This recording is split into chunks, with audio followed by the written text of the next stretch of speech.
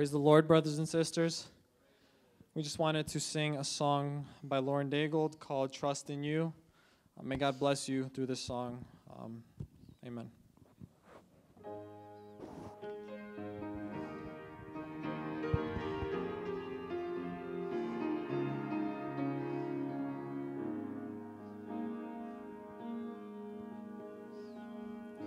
Letting go of every single dream, I lay each one down at your feet. Every moment of my wandering never changes what you see. I've tried to win this war, I confess. My hands are weary, I need your rest. Mighty warrior, king of the fight. No matter what I face, you're by my side. When you don't move the mountains, I'm needing you to move. When you don't part the waters, I wish I could walk through. When you don't give the answers, as I cry out to you, I will trust, I will trust, I will trust in you.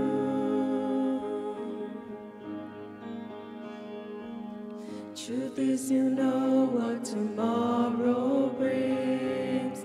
There's not a day ahead you have not seen. So in all things, be my life and breath. I want what you want, Lord, and nothing else. When you don't move the mountains, I'm needing you to move. When you don't part the waters, I wish I could walk through. When you don't give the answers, as I cry out to you, I will trust, I will trust, I will trust in you. You are my strength and comfort, you are my steady hand, you are my firm foundation, the rock on which I stand. Your ways are always higher, your plans are always good. There's not a place where I'll go you've not already stood. When you don't move the mountains, I'm needing you to move. When you don't part the waters, I wish I could have walked through. When you don't give the answers, as I cry out to you, I will trust, I will trust, I will trust in you. Don't move the mountains, I'm needing you to move. When you don't part the waters, I wish I could have walked through. When you don't give the answers, as I cry out to you, I will trust, I will trust, I will trust in you. Amen. Praise the Lord. I was listening to a sermon not too long ago, actually, with my wife by Francis Chan, and he said something so simple, but it was so powerful, and it really got me thinking. He was talking about how we as Christians, how we as people shouldn't just believe something someone tells us, especially when it is in regards to our faith. But how we as Christians, we should search the Scripture, we should study the Scripture, because ultimately, our eternity depends from Scripture, right? And often people, like nowadays, will say, well, I don't believe in hell because God's not that kind of God, or I don't believe in punishment because God's not that kind of punishment. And so many people are deceived. And I just want to, this has nothing to do with my sermon, I just want to pass this along to all of you. Friends, let's just remember that, our entire eternity, not just 10 years or 20 years or 50 years, but our entire eternity depends from what this book says, from what's written, God-inspired, in this book. And may God give each one of us the motivation, may He give each one of us this inspiration, maybe when we come home from this youth service, or a week from now, or a month from now, that we, maybe if you forget everything that was said tonight at this sermon, or during this service, this would always stick with you, just in the back of your mind, understanding and knowing that your eternity and my eternity, it depends from what's written in this book. And it's so important that we study this book, and it's so important that we live according to it. For those of you who have your Bibles, I would ask you to open your Bibles. We're going to stay in Luke the entire time. We're going to look at a specific passage that Jesus told his disciples. This is Luke chapter 14, and we're going to read from verse 25 down to 34. Luke chapter 14 from verses 25 down to 34. And the topic of a message is the cost of discipleship. You know, one thing I noticed is we as people, we are so influenced by crowds. We are so influenced by majority. Let's just give a simple example. Let's say tonight, like just play along for me for a second. Close your eyes for a second and just try to imagine this. Let's say we're sitting here at this youth service, and you look to the left, you look to the right, you look in front and behind you, and this entire place is filled with youth.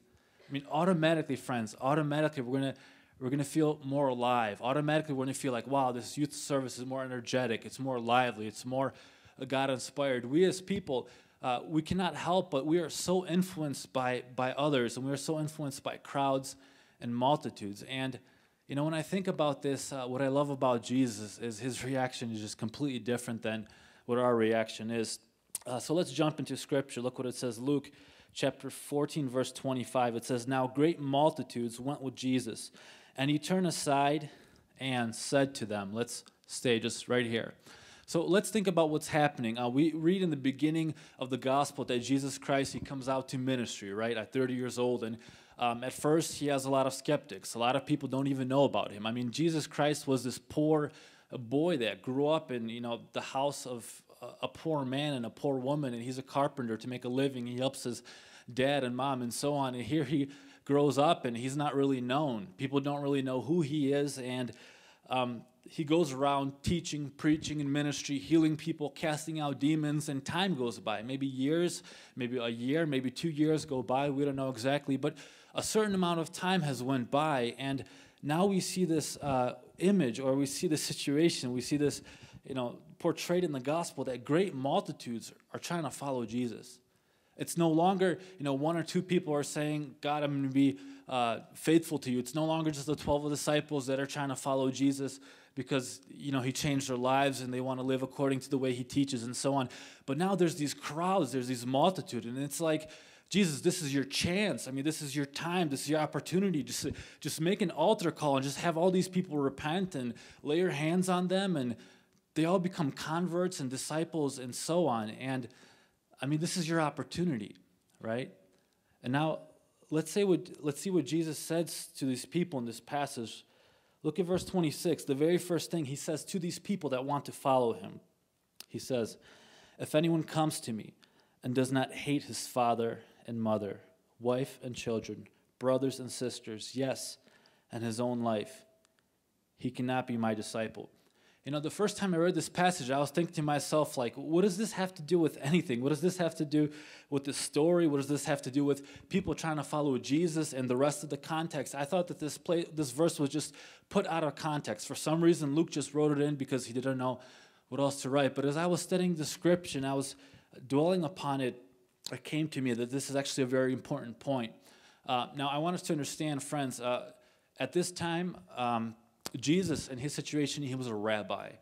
Jesus wasn't the only rabbi. There were a lot of rabbis. Rabbis were like these Jewish teachers who had their disciples that were around them, and they would walk around and teach them some kind of wisdom, some kind of way of life, something about God, something about reaching God, attaining God, and so on. And Jesus Christ, he was one of these people. He was a rabbi, and he had his 12 disciples whom he chose. And rabbis, they often used this literary device called hyperbole. Hyperbole was a literary device which was literally an over-exaggerated statement to prove a point. It wasn't literal, but it was an over-exaggerated statement to prove a point. There's many passages in the Bible where it's literal, word for word, sentence for sentence, but there's some places in the Bible, some expressions such as this one, which are hyperbole. They're not literal. So when Jesus Christ says, you know, if you want to follow me, if you want to be my disciple, you got to hate your mom and dad. That's not literal, friends. He's not saying you got to hate your mom and dad, you got to hate your wife, you got to hate yourself, you got to think about suicide. No, we know that the Bible doesn't portray this. The Bible doesn't talk about this. So what is he trying to say in this passage? That if you want to be my disciple, you got to hate all these people. You got to hate all these relationships. What he's saying is, I ought to be number one in your life. What he's saying is, I ought to be superior above all your other relationships in life. He's saying you ought to love me more than you love your wife. He's saying you ought to care about me more than you care about your children. He says you ought to be interested in me more than you're interested in your own interests, in your own plans, and what you have for your life. He's saying if you want to be my disciple, I have to be so superior in your life. I have to be so high above every other relationship. Only then can you truly be my disciple. If not, he says, you cannot be my disciple. Now, jumping down, we can read verse 27. It says, and whoever does not bear his cross and come after me cannot be my disciple. Friends, a lot of times our people, or just our Slavics, we misinterpret this passage. We think that carrying your cross is when someone in church has some kind of sickness for a long time and they're carrying their cross, or it's when something happens maybe in a family, like a car accident, and they have to, deal with this kind of cross. But friends, when Jesus Christ was talking about cross in this situation to this Jewish audience, everyone knew what he was talking about. At this time, Israel was under Rome. The Romans were controlling Israel, and what the Romans would do, every time somebody from Israel, every time some kind of rebellious leader would try to rebel against Rome and so on, what they would do is they would crucify that person on a cross. And sometimes they crucified not those kind of people not on hills like they crucified Jesus, but they would crucify them on walkways where people would walk to the supermarkets and where people would walk down the streets to go to different cities and so on. And when the people, these Jews, were walking by, they saw this cross and someone just crucified on this cross. Every person knew this is a person who had some kind of rebellion. This is a person who's tried saying no to Rome, who tried having some kind of revolution against Rome. And friends, at that time, cross meant death. Friends, at that time, cross meant death. And when Jesus says, if you want to follow me, when Jesus says, if you want to be my disciple, you got to be ready to carry your cross, he was talking about death. And here's what he's saying. He's saying, you ought to be devoted to me to the point of death. He's saying your devotion to me, your discipleship, your love for me, your compassion for me, your desire for me, everything. If you want to be a follower, if you want to follow me, he says you have to be ready to follow me unto death. You have to be ready for this. And for us, this might seem kind of extreme, but friends, understand the situation that these Jews are living in. So, here in America, people believe in Buddhism, Hinduism, atheism, God, and all these other religions and so on, whatever fits their lifestyle, they believe in it. But at this time, there was one belief. In Israel, there was one belief. It was Judaism. I mean, everybody believed in Judaism.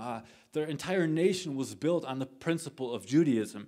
And here comes Jesus Christ preaching a gospel. Here comes Jesus Christ preaching something that people aren't used to.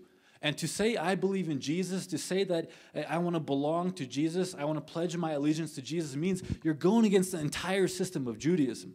You're going against the religious leaders. You're going against the priests. You're going against the Pharisees. You're going against the scribes, the Sadducees. You're going against the entire religious system. Not only that, but you're going against the entire culture of the nation. I mean, it was to stick out like a sore thumb, in a nation. And a lot of times when people would pledge their allegiance to Christ, they were rejected by their families. That's why Jesus said, you ought to love me more. A lot of times when people would accept Jesus Christ, they would be excommunicated from the temples. They couldn't go there anymore, and so on. And Jesus Christ wanted these disciples to understand. He wanted them to know, if you want to follow me, you got to be ready to give up your life. I mean, think about it. Like now, there's all these mega churches in America, and they have all these thousands and thousands of people. I wonder how they would react to a message like this. That's so offending. That's so direct. Where Jesus Christ would get up and he's like, "Listen, if you're not ready to hate your father and mother and so on, you can't follow me. And if you're not ready to die, if you're not ready to take up your own cross and follow me to that point, be devoted to that point, I don't even want you as a follower." I wonder how many people would stay in that kind of church. I wonder how many people would heed that kind of message. But that's the kind of message that Jesus Christ, he was preaching. In Acts chapter 14, we have this story where Apostle Paul is preaching in a city. He ends up healing a crippled man by God's power. And Jews come from a different town where he preached before. And the Bible says that they stirred up the crowd. They end up stoning Paul, and they drag him out of a city. They think he's dead.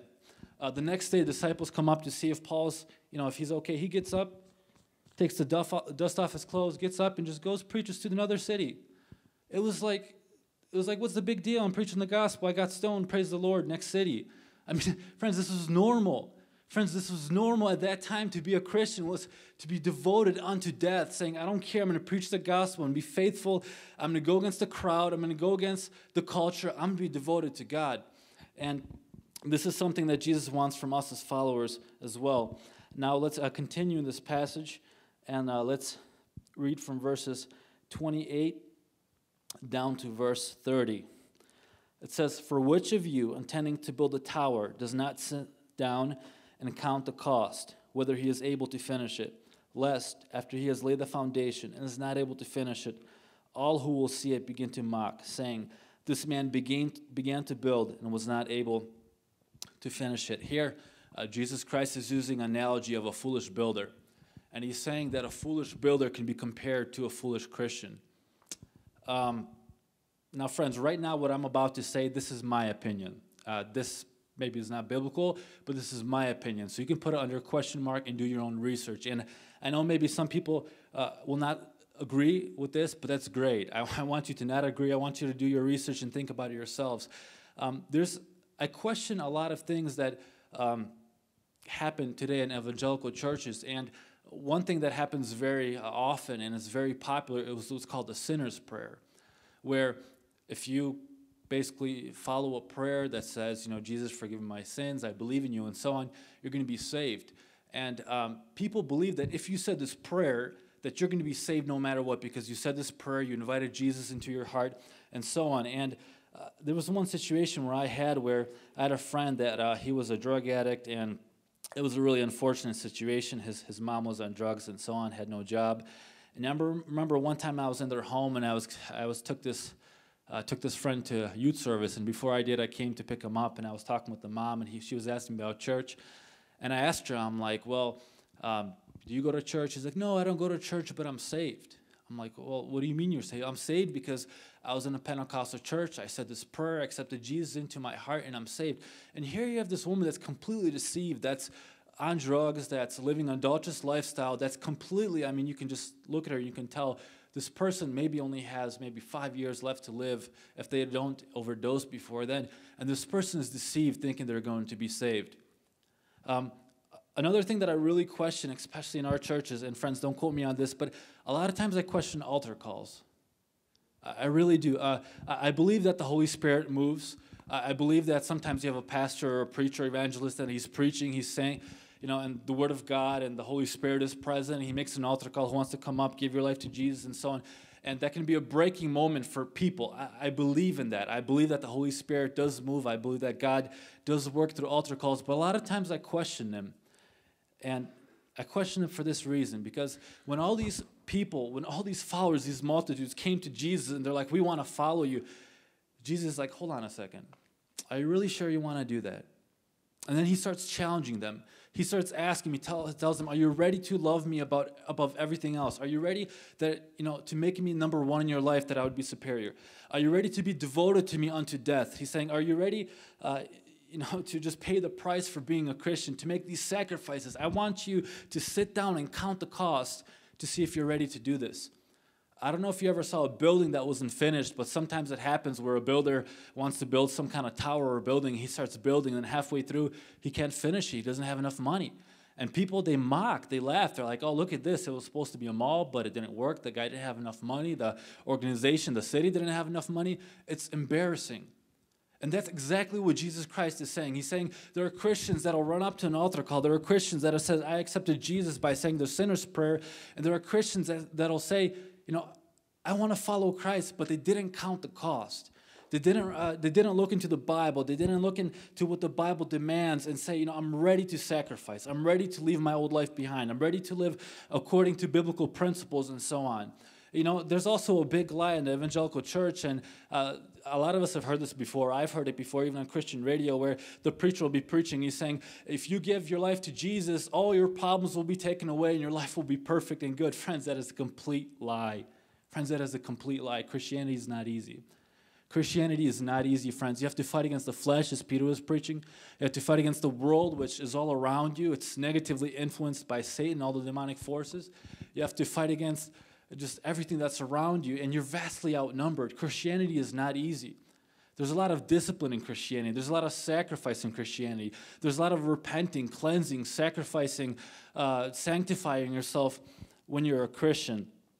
And what Jesus was saying with this analogy of this foolish builder, he's saying essentially to these crowds, he's like, before you make this decision to follow me, he's like, stop. I want you to sit down, and I want you to count the cost. I want you to look in what I teach. I want you to look into what I say. I want you to dwell upon my words and make a decision. Are you ready to make these sacrifices? Are you ready to follow me? Are you ready to be the Christian that I call you to be?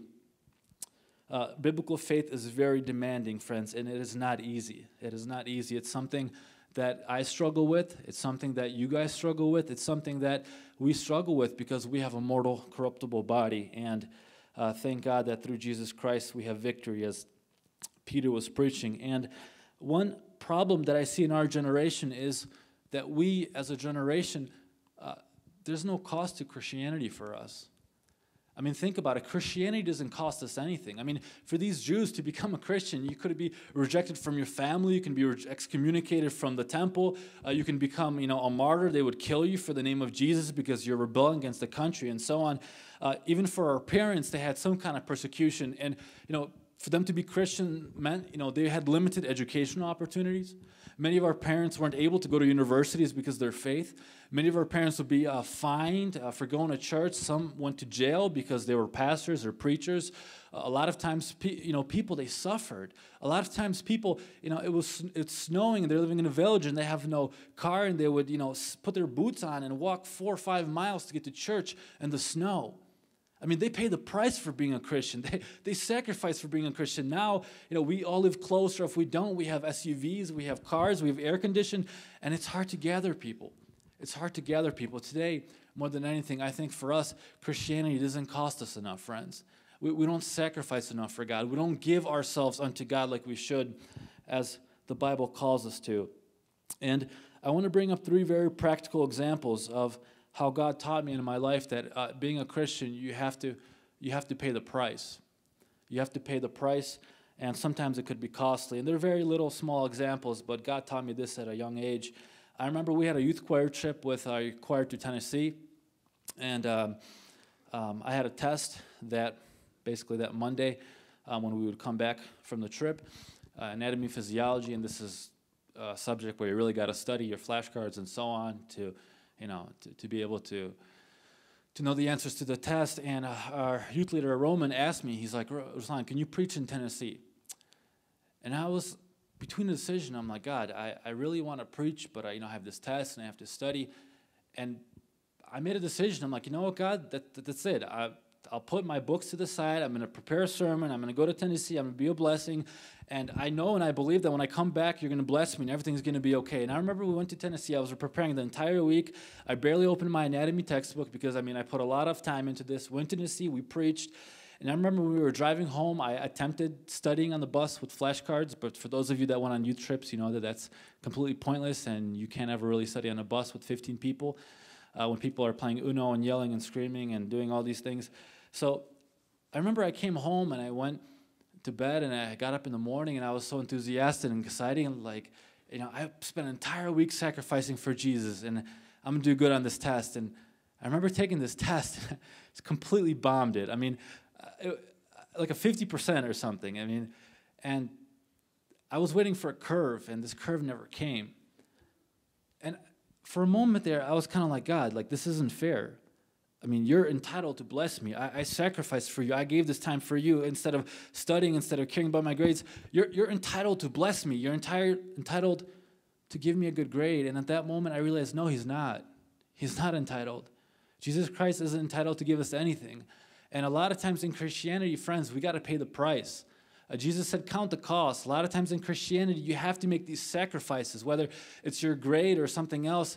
For Jesus, for a program, for a youth program, for some kind of trip, you have to pay the price. Another example is, I remember I was in high school and I didn't have a lot of American friends. Maybe I had only 1 or 2 American friends. And I remember we had a lot of Ukrainians, and we would always gather. We had like a Ukrainian table. You'd have the football table, cheerleader table, cool table, and then there was us, just Yukis, sitting together, Baptists, Catholics, all of us together. And we would sit there together at this table of about 10 people or so.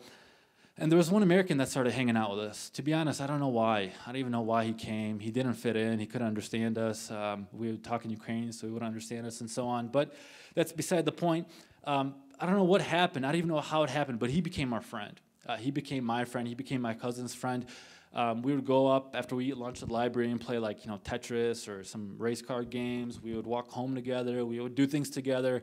We had a senior lounge in our ping pong table in our senior lounge, and we played ping pong with him and so on. And we were just good. We became friends. And I remember I would walk home with him, and then he would split to the left, I would split to the right after school.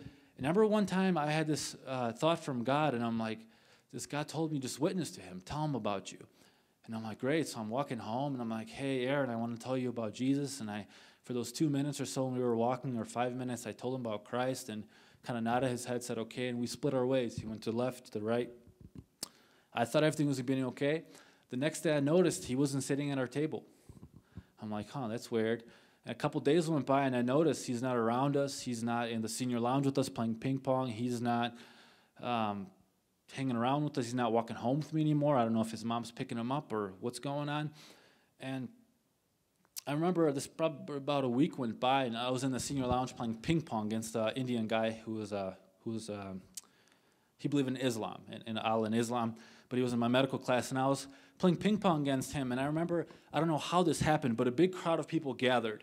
And while we're playing ping pong, people like rooting and cheering, and I started noticing some really weird, really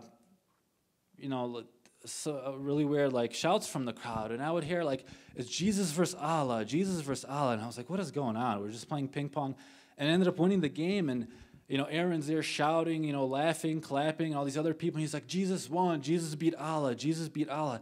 And I was really confused. I'm like, I don't really know what's happening. I was walking to medical class with that Indian guy, and I'm like, you know what? Don't think about what they're saying. They're just being jerks. Don't take it to heart and so on. And he's like, Russ, I don't. But you don't know that when you weren't there yesterday in the senior lounge, they were making fun of you. And he says the person that was making fun of you the most was Aaron, your friend. And at that point, I felt betrayed. But at the same time, again, I was like, God, how can you do this? I mean, this is my friend, one of my only American friends that I ever had in high school, and I had an opportunity to tell him about Jesus. I did, and now here he is making fun of me, and I'm like, God, how can you do this? And friends, we live in this society, in this Christian society in America, where we believe in the prosperity gospel. We believe in this kind of idea, this kind of thought that Jesus Christ is entitled to give us something. If we serve him, if we witness, if we do something for him, he is entitled to give us something back because we did something for him. Friends, I want us to stop thinking like that. Jesus Christ isn't entitled to give us anything at all. He already gave everything he had. He gave himself on the cross. He's not entitled to give us anything. And a lot of times in life, when we do things for him, we have to pay the price. I mean, these are very small and simple examples, but we have to pay the price. Very last example, I had a best friend when I was growing up. He was down the street. He moved from Ukraine. We became friends, and we would, play basketball. We would hang out all the time. We would go to school, just go to Applebee's after youth service and so on. And, we'd go ice skating together and everything. And, he was my best friend. His name was Ruslan, too. We got along together and stuff. And time went by, and I started noticing that, he's really drifting the wrong way. And at that moment, I thank God that he touched my heart and he saved me through a period when I was just reading scripture and I was born again. And I remember that I started noticing that he's drifting the wrong way and he's hanging around the wrong crowd and so on. This was about high school age. And there was one time where I just had to tell him. I just met up with him and I tell him, I'm like, listen, I can't be friends with you if you're going to keep going this way. I had to tell him, I'm like, I'm a brand new believer. You're starting to negatively influence me, and I want to be your friend. You're my best friend, but I can't be friends with you if you're pulling me in that direction. Either, you become a Christian, or we can't be friends anymore. And I remember that's how we basically parted. And time went by, not a lot of time. He was arrested for trying to rob a store.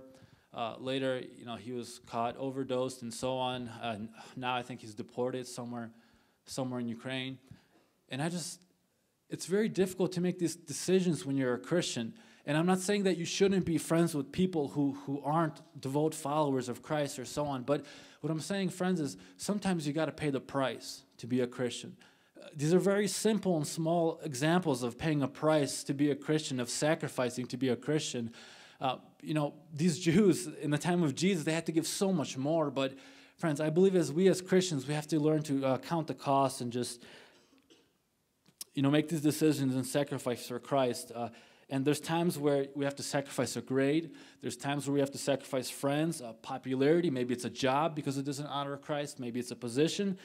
Maybe it's an opportunity to work somewhere or go to college. Maybe it's some kind of freedom or even money. But we have to make these decisions to sacrifice for Christ. Now, jumping back to the text, let's jump back into verse 31 and look at the second analogy that Jesus brings. He says, "Or what king going to make war against another king does not sit down first and consider whether he is able with 10,000 to meet those who come to him with 20,000. Here Jesus gives this analogy of a king that's getting ready for battle. And he's saying if there's a king that has 10,000 soldiers and he wants to fight a king that has 20,000 soldiers, he's going to sit down, he's going to think about it. He's going to try to come up with a plan. He's going to try to look at from different views, from different points and say, am I able to truly win? Am I able to somehow maybe ambush him or to take over? And what Jesus is doing is he's comparing this to the Christian life, and he's saying, I'm urging you to think before pledging allegiance to me. He's saying, I'm urging you to do this. I don't just want you to say, I believe in Jesus, I want to follow you. He's saying, no, I want you to sit down. I really want you to think. I really want you to make a decision. Are you willing to pay the price to be a Christian? Are you willing to do what I call you to do? And friends, as we know, Christianity was always a minority. Christians were always vastly outnumbered. Jesus Christ speaking to his disciples in one passage, he said, I'm sending you out as sheep among wolves. Sheep, they're helpless. They can't defend themselves. And wolves, these are these, dangerous animals that just destroy sheep. And Jesus says, I'm sending you out as sheep among wolves. He's saying you're going to be outnumbered. He's saying it's not easy out there. To be a disciple in our age, it means to go against the culture. It means to go against the worldview. I mean, it's not easy today to say, I disagree with homosexuality, because when you do, even Christians will tell you you're a homophobe. It's not easy today to say, I believe in marriage and I don't believe in divorce, because people will say, that's just a part of our culture. How do you not believe in divorce? Stop judging. You're so judgmental. It's so easy to just fit in with everyone else, friends. It's so easy for us to just fit in with everyone else and just kind of just be like the crowd, just be like the multitudes. But that's exactly what Jesus didn't want. That's exactly what Jesus was preaching to these multitudes. He's like, I don't care about the multitudes. I don't care about the crowd. I care about individual followers. I care about disciples. And being a disciple is standing for God's truth when no one else does. And verse 33, we're coming to a close now. He says, so likewise, whoever of you does not forsake all that he has cannot be my disciple. What Jesus is saying is he's saying, if you live for anything else or if you live for anyone else apart from me, he's saying, I don't want you as my disciple. I mean, friends, think about that. These are some high demands that Jesus is giving his disciples. These crowds that want to follow him and want to, add on to these 12 disciples, they're like, Jesus, you want to follow me? He's like, hold on a second. Are you really sure you want to do this? You got to really pay the price. You got to think about it. You got to consider if you truly want to do this, because Christianity can cost you your life. Christianity has a big price tag, and are you willing to pay that price? And he says, if you're not willing to forsake everything that you have, meaning if you're not willing to live for Christ, if you live for anyone or anything apart from Christ, he says, you cannot be my disciple. He says, you can't. Peter was preaching about how to overcome sin, and he said, we overcome sin by Christ. And friends, very practically, if you just break that down, you overcome sin when you're a disciple. You start overcoming sin. You start having a victorious life in Christ when you're a disciple. When you don't live like everyone else, when you don't think like everyone else, when you don't have the same views as everyone else, when you look at this passage and other passages of Scripture and you're challenged and you're motivated and inspired by Jesus' claims to his followers. Jesus wasn't interested in making converts. A lot of times that's all we're interested in. We just want more people to come and repent, and more people. We as people, we just want crowds and multitudes. Jesus didn't want crowds. He wanted followers. He wanted disciples. We as Christians, we should work upon this to try to become a disciple. And when we become a disciple, when we do what the gospel calls us to do, when we're challenged and we step up to this challenge, that's when we can be victorious. Friends, and I see this in my life. When I'm devoted to God, I have victory. When I'm not, I don't. When I'm sanctified to God, I have victory. When I'm not, I don't. When I'm just love God with all of my heart, I see how everything blossoms spiritually. When I'm not, I don't. It just goes downhill. God wants disciples. He doesn't just want converts. And you have people today that, believe in God, but they want to live the American dream. Or you have people that they believe in God, but they want to be rich. They believe in God, but they're pursuing some kind of career, and their entire life is about their career. You have people that say they believe in God, but their entire life is just revolved around fun and entertainment. Friends, there's a time and place for everything. We need fun. You guys had fun today at the volleyball courts or wherever you went, and praise God for that. The Bible says everything that we should do in the name of the Lord. There's nothing wrong with fun, but sometimes I see for youth, it's just like this idol. People are just all about fun, entertainment. And Jesus Christ is saying, if you don't forsake everything that you have, if you don't forsake all these different ideas and plans and motives for your life, he says, you can't be my disciple. You're not going to make it. It's hard being a follower of Jesus Christ. You have to pay the price. It's not easy being a follower of Christ. One passage that really sticks out in my mind, when Apostle Paul wrote to the Philippians, he was talking about all his credentials that he had as a Jew, about everything he accomplished. Then he comes to this passage where he says, and everything I had that I counted as gain, he says, I count it as trash. He says, I count it as rubbish for the excellence of knowing God. Apostle Paul, he came to this time in his life, to this breaking point when he realized that to live for anything else, to live for anyone else is pointless. I mean, everything you can have, your bank account, your career, whatever you might be in this world, it's all like trash and rubbish compared to knowing Jesus Christ. And this is what God calls us to do in closing with verse 34. It says, salt is good, but if salt has lost its flavor, how shall it be seasoned? It is neither fit for the land nor for the dunghill, but men throw it out. He who has an ear, let him hear. We know that salt is a product that is good for many things. It's good in the kitchen. It's good for snow, for ice, and so on. It's good as seasoning. It prevents meat from breaking down, and so on. It has many good properties, and Jesus said that we are the salt of the earth. But when salt, it loses its flavor, when it loses its properties, it's not even do any good to just a pile of manure. I mean, manure, it's at least good for land. It's good for fertilizer. You can put it on your farm, your parents, if they have a farm or some kind of garden, it's going to help everything grow. But if you throw this salt onto this manure, you're ruining the manure. That's how bad this worthless salt is. And Jesus Christ is saying that a Christian who doesn't sacrifice anything, a Christian who doesn't pay the price, a Christian who has no dedications or devotions to God is like this flavorless salt. A Christian like this is useless.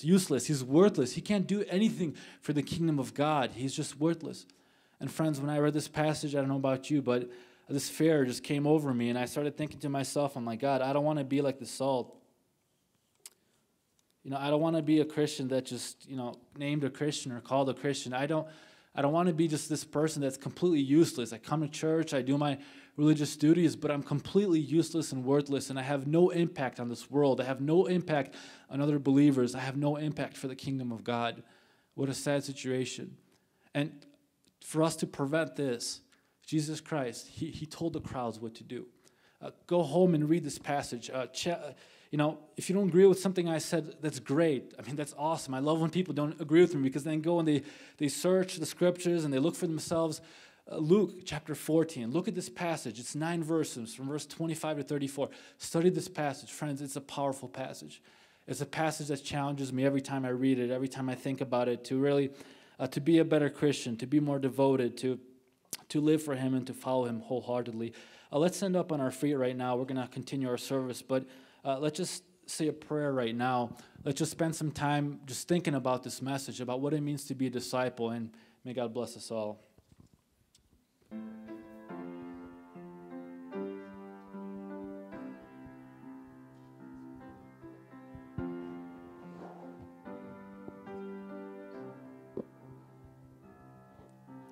Hide me now under your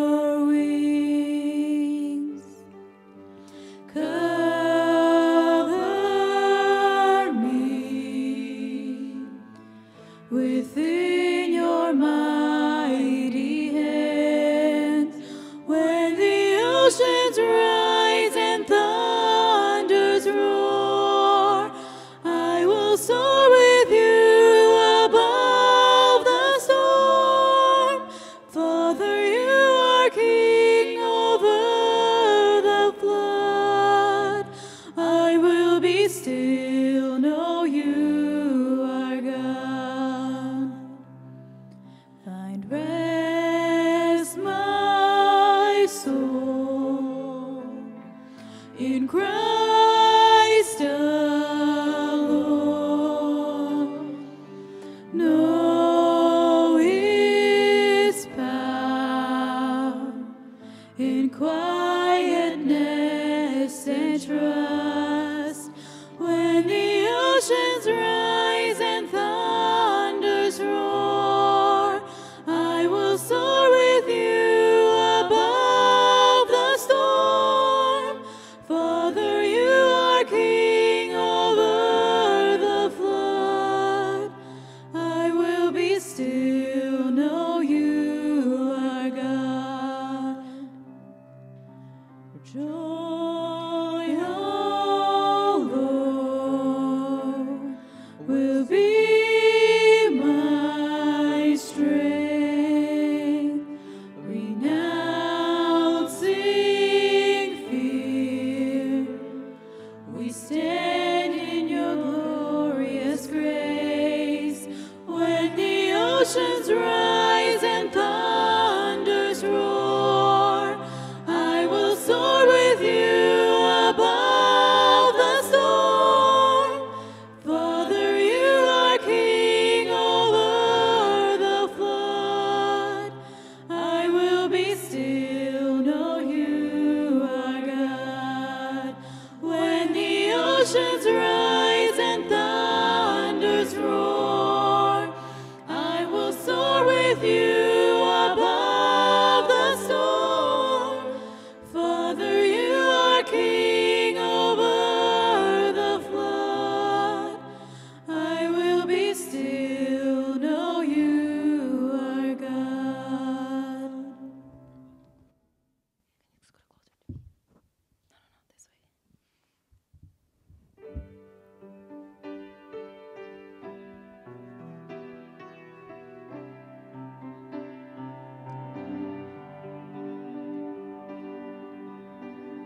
Same great light that broke the dark, the same great peace that calmed the sea, hallelujah, is living in me.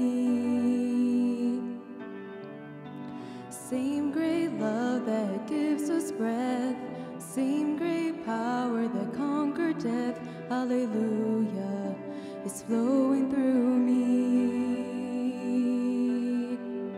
And what if I believed in your power and I really lived it? What if I believed Christ in me? What if I believed that I would lay my worries down, see these hills as leveled ground?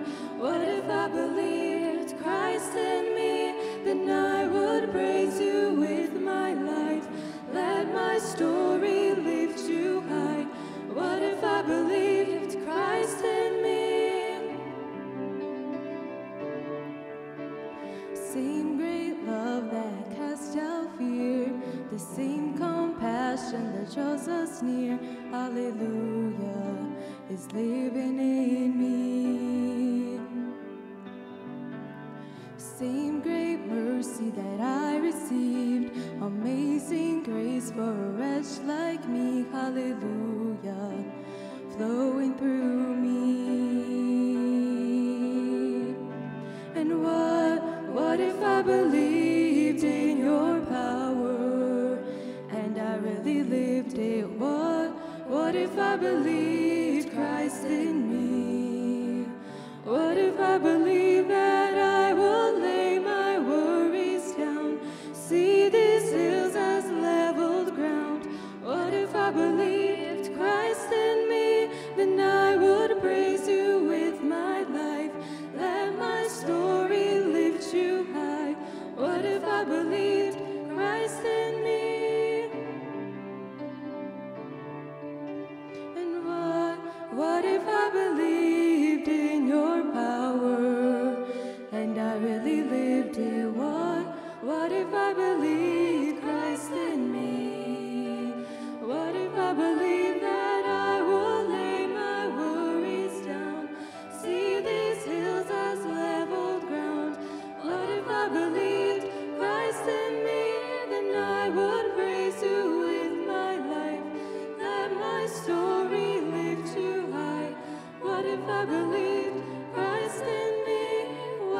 I believed Christ in me.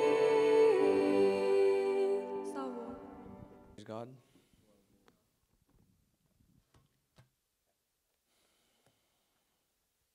My sermon is going to be about, it's a really big topic, so I won't be able to go into detail. But the topic is, what is the meaning of life? And this can have so many different themes inside of it. And I would like you to pray for me as I preach, so God can speak to your heart. Because I cannot say with my own words what God wants to say to you through the Holy Spirit. And if you have the desire to pray for me, please do. And I want to pretty much, it goes along with the other sermons that were spoken, that we need to not focus on this earthly life. Do not live for our flesh. Resist sin and live for God. And that we need to be ready to carry our cross. We need to be ready for persecutions if they have to happen in the future. Because we don't know what's going to be tomorrow. Because we are not in control. We do not have the power to say, tomorrow I will be well. Tomorrow I will be in health. Tomorrow I will be alive. And it's very important if we're in this situation that tomorrow something bad can happen. Tomorrow I can either get a sickness that I cannot be healed, or tomorrow I can get in let's say, some kind of dilemma and then I pass away from this life. Where would I be? The most important question is, where would I be in eternity? And today is the time to get ready. As Paul says, today is the day of salvation. And it's important for us to realize that we are living for today. We're not living for tomorrow. We're living for God right now in reality. We're not going to be saying, tomorrow I'll repent. Tomorrow I'll do that. Tomorrow I will serve God with all my heart. But today I want to serve a little bit for myself. And that is something that I try to analyze my heart. Is my heart fully following God?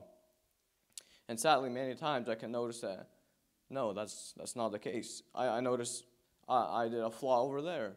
I had a thought that was not completely holy over there. And sometimes people even point out, hey, you didn't do this right. And those are the moments when we as humans need to understand that we're sinful people. And we need to understand that we need to accept those criticisms and say, that is true. Accept. Do not deny the truth. But accept, yes, I'm flawed in this sphere in my life. And I need the Holy Spirit to help me, to change me, so I can bear the righteous fruits toward God, that I can serve Him the right way. And a passage that came to mind as I was thinking about this was Matthew 25. I will not read it, but it talks about the 10 virgins, the 5 that were wise and 5 that were foolish. And each of them were given a time to prepare. But when the bridegroom came, there was 5 that were ready and 5 that were not ready. And at the very last verse, 25:13, Jesus says, so you too must keep watch, for you do not know the day or hour of my return. That was the main theme of this parable that Jesus gave. The main theme. It was not try to decide what was the oil or who were the virgins, but the main theme was keep watch, be ready for His return. And we need to remember that our desire, our life here on earth is to please God. It is always to do His will. Examples of what Jesus wants us to do is written clearly in Scripture. It is not only to believe the Scripture. It is not only to acknowledge it and accept it and just read the Bible and that's it, and that's where it stops. But it needs to be an action. It needs to be following. Jesus wants us to follow Him, not to just believe in Him. For even we see Jesus' ministry on this earth. He came to the disciples. He taught them. But also, we read about how he sends them out, how he sends them to heal the sick, to cast out demons, and to preach the gospel to the poor. He tells them that what I taught you, you share with them. And how important it is for us to always be ready to share the gospel whenever we have the opportunity. If we see an opportunity to share Christ, that is what we have to do. We cannot say, it's going to be uncomfortable to me, as the brother was speaking, that we have to bear our own cross, that our lives will be the way Jesus taught. And that is a brief summary of what I was going to preach about. And we must remember that I want to read a passage. It is something that God has revealed to me as I was reading. I read this passage many times, and I didn't really pay attention to it. But when I understood what it means to know God, it helped me understand a bigger reality of God. We read in 1 John chapter 2, verse 2. It's talking about Jesus. So 1 John 2:2. He himself is a sacrifice that atones for our sins, and not only our sins, but the sins of all the world. And we can be sure that we know him if we obey his commandments. If somebody claims, I know God, but doesn't obey God's commandments, that person is a liar, and is not living in the truth. But those who obey God's word truly show how completely they love him. That is how we know that we are living in him. Those who say that they live in God should live their lives as Jesus did. So we see, when I read this verse, the words that came out to me, to know God, you need to obey his commandments. To know God, you should live as Jesus did, as Jesus lived. And also Jesus reminds us that as he was preaching on this earth, he was saying that if you love me, you will obey my commandments. And that is something that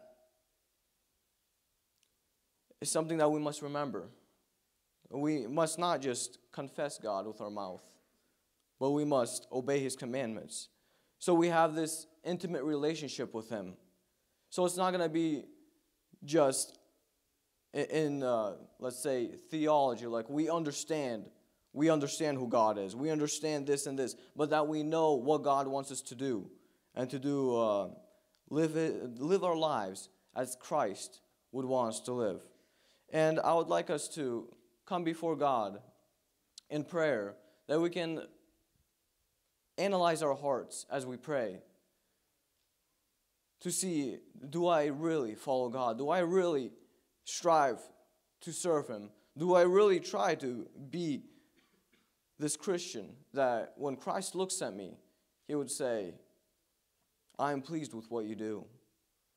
That is something that we need to strive for, because our home is not here on earth. Although it might seem like it, although for us, it seems like reality is here on earth. But when we really think about it, if we really think about it and believe what the scripture says, this life is so short compared to eternity. We need to realize that our life shapes our eternity for us.